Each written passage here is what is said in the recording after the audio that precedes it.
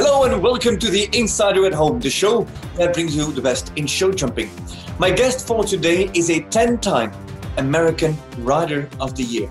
She has won nearly 250 Grand Prix. Her achievements and her experience in our sport are unparalleled.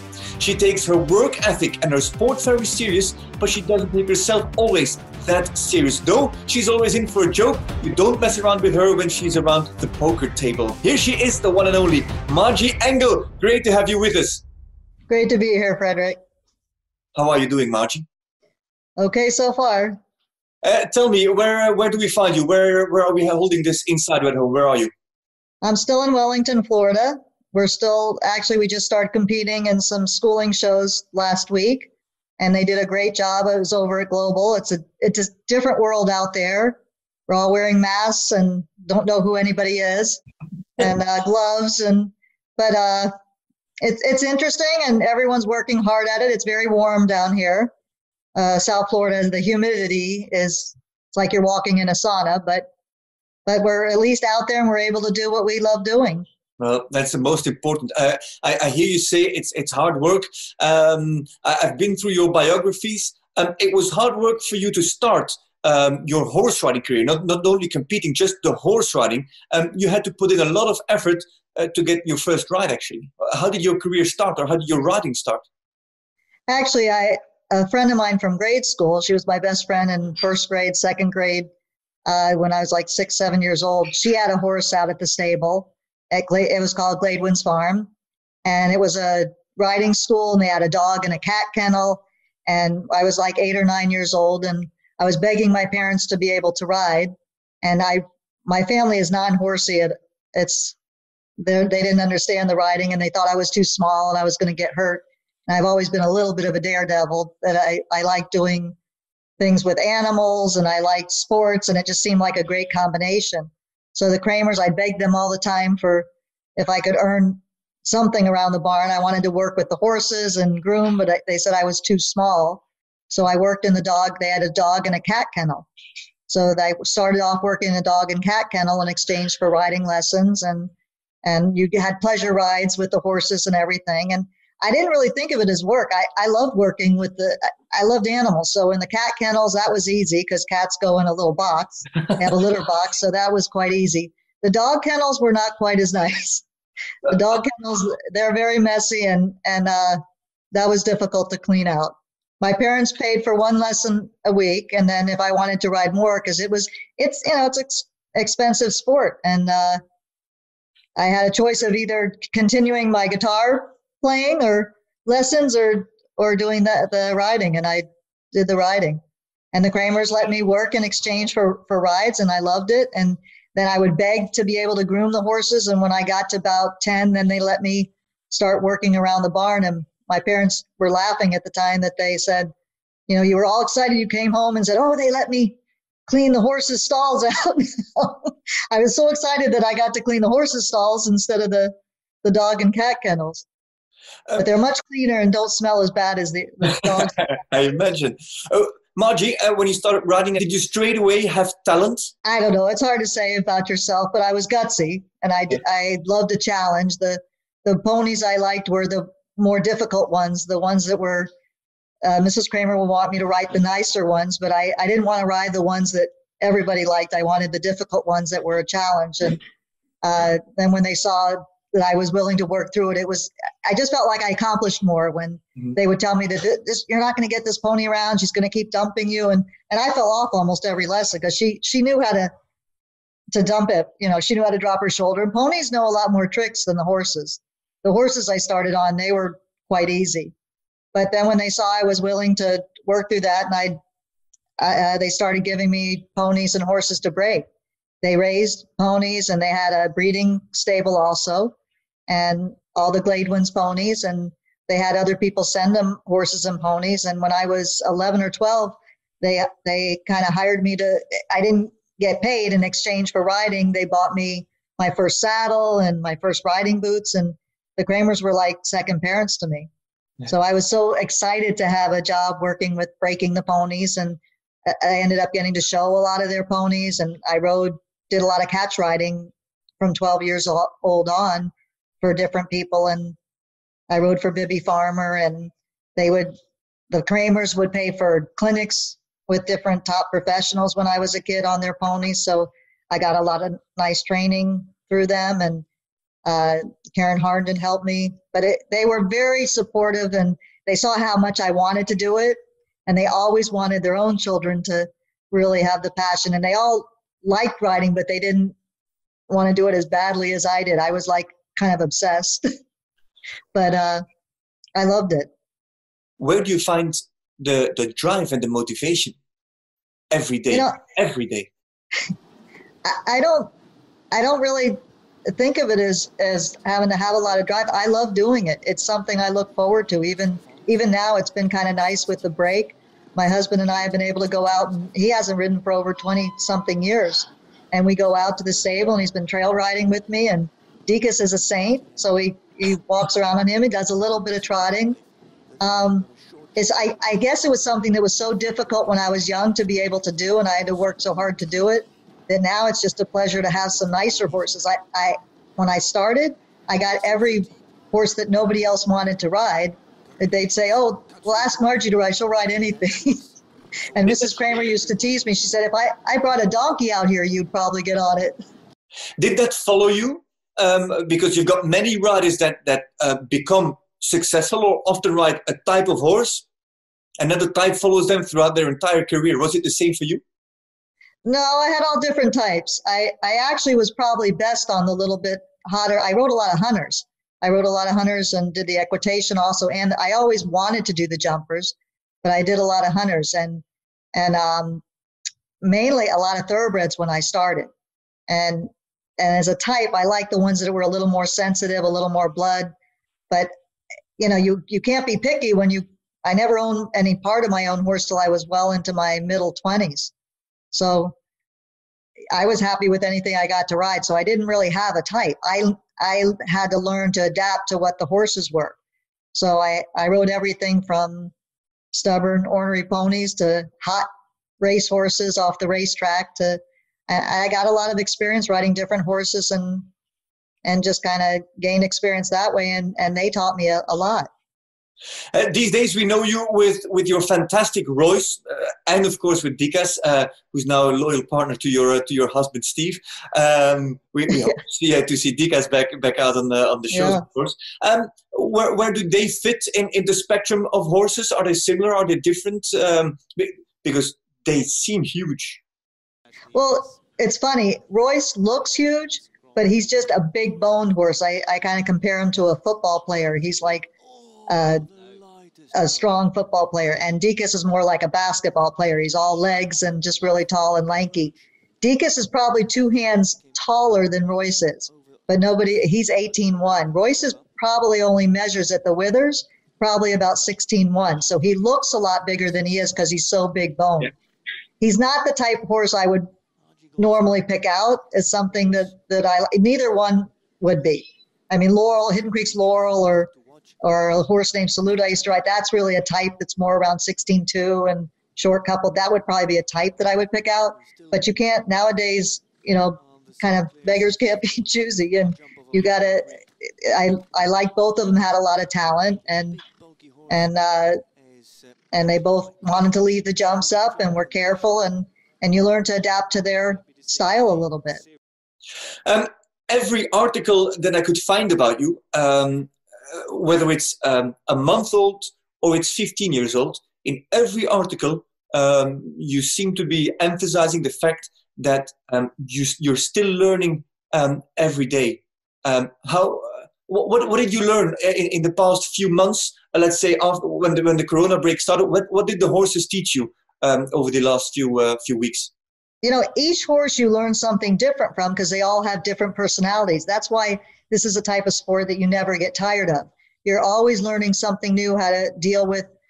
I've got 3 or 4 new 8-year-olds and they're teaching me all the time what works with them, and you try and build a bond and a relationship. It's nice to go back to the basics and be able to work with these horses instead of having to run off to a horse show and just get ready for that. We're able to work with them at home and build a good foundation, which is what that's how I started with the horses. I've been able to, and spend a lot of time. I have some babies at the barn, and it's been really a lot of fun spending time with the weanlings and the yearlings. I mean, they're like sponges. They just want to soak everything up, and they're just fun to be around. They're just, some of them, I have a couple of Royce's babies, and they've got his personality, a little bit of a comedian, and they love the tension. They'll come running over. They listen better than most dogs. I call them and they come running up and want to be scratched on their withers, or it's just fun being around them. But I think it's just learning to be patient and taking your time, and sometimes more time at the beginning is shorter time later when you're working with them and you build a good foundation. Margie, you've competed in many championships, many Nations Cups. You've won many Nations Cups with the American equestrian team, and now in recent years you've been competing on the Global Champions League. A completely new concept, innovative, different rules, different strategies. How do you like the change? I love it. I mean, it's great to be able to go to all these new venues and see all the different places. And now people that we competed against in Nations Cups, we get to ride with. And it's great seeing how all the top riders, how they work, and you get to go to nice 5-star shows with the top riders. And you never stop learning. As a little kid, I learned a lot by watching at the rail and soaked up as much as I could. And no matter what age you are, you're still always learning. And it's fun watching all the top riders and even the younger ones. I mean, you can pick something up from anyone and everyone. I mean, it's a very interesting sport in that way that I don't think we ever stop learning. I think you'll comment to our in the saddle aspect about your big win at the first stage, at least, or the first round of the Global Champions League in Valkenswaard, a victory alongside Eric Lamaze, an Olympic champion, winner of many Grand Prix, just like you. An accomplished show jumper. How was it to team up with him? My first Nations Cups were always in North America to start. So I've been competing against him for a long time, and also in the Winter Equestrian Festival in Toronto and all those shows. And it's kind of nice to be able to team up and do a championship together with him. He's always been very competitive and he's always fast, and it was a new experience and it was a lot of fun. Yeah. You say you learned a lot by watching from the rail. Who were your inspirations? Oh gosh, I couldn't name just one, but as a kid, I think one of the most interesting riders that I watched, it's because I was in America, so it was Rodney Jenkins was amazing to watch, because he was maybe not the stylist that some of the others are, but he never interfered with the horses. He always was a real horseman, and the horses all seemed to love him, and he was totally out of their way when they jumped. And I think horses like that, to have their own freedom over the fence. I would watch him. He would jog up with idle dice to this big, tall vertical, nothing underneath. That would be probably 5.5, 6 feet, and just jog up at a little sit trot, and the horse would curl around it. And he was just amazing. You get on one horse after the next. I mean, then you had your classic stylists like Michael Matz and Joe Fargis, Conrad, Katie Perdon. I mean, those are all people I watch. Ian Miller. I mean, Ian's been amazing for decades and decades, and he stays as fit and rides as well as he ever has. I watched him year after year, and he was amazing what he did with the horses, just watching him in the schooling area with the different gymnastic type exercises, but he would do like tight combinations where he had a lot of big horses because he's a big man. And I remember with Big Ben watching him school over these tight vertical combinations and getting the horse to react quickly and think for themselves a little bit. Because I think in the long run, if you get them thinking for themselves, they're going to help you out more when you need them to. Are you the kind of horse trainer, if I may put it like that, that doesn't want to program a horse? And is that maybe even more the American style compared to the European style? I think I'm somewhere in between the American style and the European style. I think because of my size, I have to do different things. I do sit down more for leverage than I'm not as much in the 2-point as a lot of riders in the US, because I need to get more leverage because of my height. So I have to sit down, and it helps with that. And I can get the horses to engage more behind that way. And I do a lot of dressage background, so that gets me more sitting in the saddle and trying to get the horses to engage. I don't know that I put every horse in the same program. I try and do what's best, what they seem to like the best. When you ride a thoroughbred hot horse, you have to ride them differently than you do a big, cold, warm blood. So you have to adapt to their style sometimes also. I mean, when I started, like I said, I was doing 60, 70 rounds between hunters and jumpers as a kid down in Tropical Park and the fairgrounds. And I would just get on one to the next. And a lot of them were catch rides. So I didn't get to have them adapt to me. I had to adapt to them very quickly. They were horses that I rode for different trainers. So I had like 5-10 minutes to adapt to how they went best and what they liked best. You speak there about heroes, or at least people that you looked up to or that maybe have influenced you. Do you think that Margie Engle influences people? I don't know. It's a funny question. I mean, I know as a kid, like I looked up to Bill Steinkraus. And I think besides just being a top rider, when I watched all his old videos and read the books and everything, I think one of the nicest things about him is, besides being a top rider, is he was a very classy man, and he was always kind to everyone. He was always polite. He had integrity. Those are things I think growing up in a non-horsey family, I really admire in someone, is how they treat other people. And a lot of people can ride well, but it's how you treat the horses and how you treat other people. I think it's very important also. So I hope it's not just by the riding, it's how you act towards other people and how you are as a person that people try and emulate. And I think that's more something I looked up to also when I was a kid, that some of these top riders, no matter how good they rode, and it's just like with Rod, they still had time to say hello to you. They weren't arrogant. They were very, very humble, and they had time to give you advice if you wanted. You know, they treated everyone the same. And that's what I really liked about them. I admired how they were as people, not just as riders. I do. I think it's very fair to say that many, at least of your colleagues, will, if they don't admire you for was it nearly 250 Grand Prix wins, at least they will admire you for your personality, because everything you just described about, for example, Steinkraus, I think it just perfectly fits into your profile just as well. Yeah. Well, that's very kind of you. But I do try and do have a light manner, and it is, you know, laughing is the best medicine. The sport has a lot of ups and downs, so you got to kind of laugh at yourself. I'm the first one that's ready to laugh at yourself if something goes wrong, which it does a lot. And you got to learn to roll with the punches. And sometimes laughter, like they say, is the best medicine. And I like to joke around a little bit. It breaks the tension. And just it's much easier to be happy than the other way around. If you have a long-lasting career like you have yourself, you go through all the ups and downs. Is the idea of not taking yourself all too serious, is that the best way to keep it rolling as long as you've kept it rolling so far?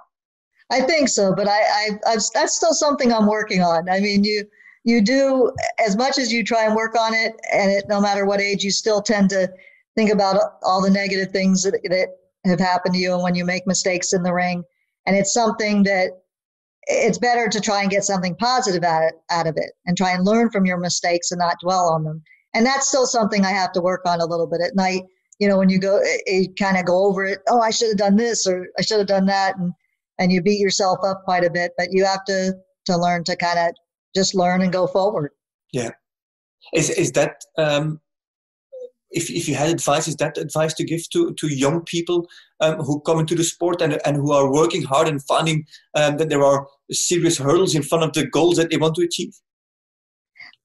That's one of the things. I mean, there's going to be hurdles in everything you do, but you got to just work through them and try and learn from them and be positive and just be very determined, never give up. I mean, it was funny that my first instructor, that was one thing she said. She said, take the word can't out of your vocabulary. And I always remember that. And she said, you just have to learn a way around it. Like you said, they're hurdles. So how am I going to get around this? But you have to work away. I had a student, and I did the same thing when I taught a lot of students. You know, when I teach them, I'll work with you, but don't use the word can't. You know, you can learn to work around that. And even if they have disabilities and things, and they would work around them. But if you want to do it, whatever you want to do, and if you have a passion for it, you try and do it as best you can. That sounds like very good advice that everybody can use, whether you're a show jumper or not, regardless of what you do in life. But we are talking about show jumping, and you brought us some tips and tricks. The first exercise that you gave us, we've got 2 ground reels, 60 feet in between. I had to look it up on the online calculator. That is 18.5 meters between each other. Very basic. What do we do with it? It's a very simple exercise, and I just put the 2 rails out. You can make them a little longer if you want, and in a smaller ring, it works well at that distance. And I just try and get my riders to work with, and I do the same thing to work on the horse's adjustability. Usually it's 5 comfortable strides if you're not going very strong, and just working on straightness. It's just very simple and basic. Working on going straight, and before the turn, not letting your horses cut in or not letting them bulge out, keeping nice tracks, and alternating turns on the landing side. And you practice it at 5 strides, then add a stride in 6. And if you're more advanced, you can add to 7 strides, and then leave out and do 4 strides down it, and always keeping that connection with the leg and hand. So you kind of feel the horse underneath you. You have to mold yourself. I tell a lot of the riders, mold yourself around the horses so you feel what's going on underneath, not always looking down at what they're doing. But just alternating anywhere between 4 and 7 strides, and alternating it and trying to make each stride even. I mean, that's the main thing, and just getting yourself adjustable and the horse. And it helps when you do courses, because the courses now are very technical. You have a lot of lines that are forward, and then you have to get the horses to come back right away. And it's just teaching yourself to be adjustable and your horse to be responsive. Okay. Let's call it the warm-up exercise. Then as a second one, we've got, I think it's trot pulls. What is this? I use raised cavalettis, and they're about 4 feet apart, which I'm not sure what that is in meters, but probably 120 something, 1 meter 20. Okay.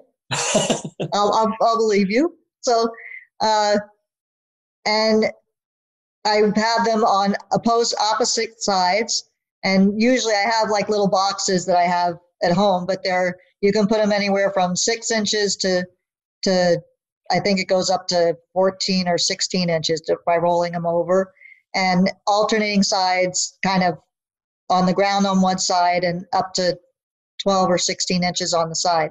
And and you have the horses trot through those. And it's kind of an exercise. I like to compare it to the football players when they run through the tires. And it's kind of agility and their coordination, and it works on the horse's coordination. And you can really feel the suspension in the horses, and if you have your horse too heavy on its front end, then it's not going to be able to trot through there correctly.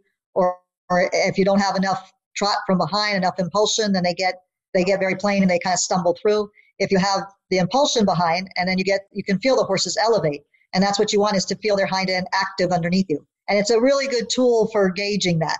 So I like that exercise too. And these are exercises that it's not a lot of wear and tear on the horses. They're very easy exercises, and there's not a lot of pounding on them. And they're things that you can feel what's going on underneath, and making sure that you have your horse where you want it, and working on the connection that you have with the horse. Talking about pounding, your horses last long. Indigo, 20 years young. Royce, 16, still going strong. Dikas is at the start of his big career, but your horses last long. Do you attribute that to your training program, or what's the story behind it? A little bit of everything. I do a lot of preventative maintenance, and I'm lucky enough to have my husband that helps kind of see things before they happen. And he cautions me if there's any little thing coming up, and we try and stop it ahead of time. You can't eliminate everything. There's going to be injuries and things, but I've been very lucky with that, and trying to have the best group of people around you that you can, and the best team of vets and blacksmiths. And it's really a team effort with everyone working, and the grooms, knowing if something's not just right, and then you just back off. And I feel like you're always safer to back off and skip a show than to try and go when they're not right. Yeah. And then have an injury that you regretted going to the show and getting one more class in. Perrin went. He was a big horse, and he was club-footed, and he, when we first vetted him, they didn't think he was going to last for very long because of his build and everything. And he went. I think he won his last Grand Prix. He was 19 or 20, Yeah. and so it's just, I think a lot of it's just maintenance and not overdoing. And I've been very fortunate to have, in the earlier part of the career, I had a lot of different Grand Prix horses, so I could alternate them a lot. If it happens with one horse, it could be luck. If it happens with numerous horses, it can't just be luck. It also has to be the system and or the program or the management. And in that management, you've got a third exercise for us. Before we recorded it, you said, yeah, this is also one of those exercises to not give the horses. I won't explain it. I'll let you explain it. What have we got here? Okay. Bounces.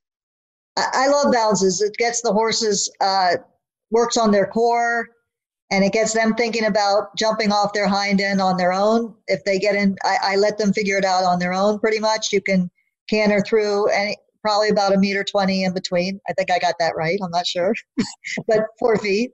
And you can put anywhere from 2 to 6 bounces up in a row, whatever you like. And it teaches the horses to rock back on their own. You don't have to jump them very big. I only jump them normally. It's normally less than 1 meter. Like, I don't know what 2 foot is, but probably like 2 foot. You can do them with X's. I do them with straight poles a lot of times. And it just makes the horse think about rocking back and jumping off his haunches. And it's a good exercise for them building their core without having the pounding of landing off of large jumps. And it helps keep their muscles strong for jumping without doing a lot of big jumps at home. I try and keep the jumps to a minimum at home. I was always taught horses only have so many jumps in them. So I try and save as much as I can for the ring. And that way it's less pounding on them.